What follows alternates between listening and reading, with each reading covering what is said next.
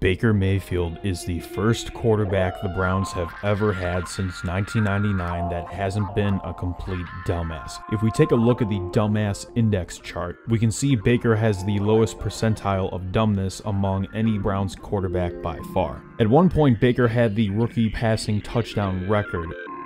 And then Justin Herbert said, "Go fuck yourself," and he took it for himself. Baker Mayfield also has more progressive commercials than any quarterback in the NFL. In the year of 2020 alone, he had 590 progressive ads. No one was even close. The Browns won 11 games with Baker in 2020, which they've never done before. They're the fucking Browns. So obviously, we can only conclude that Johnny Manziel was better than Baker will ever be.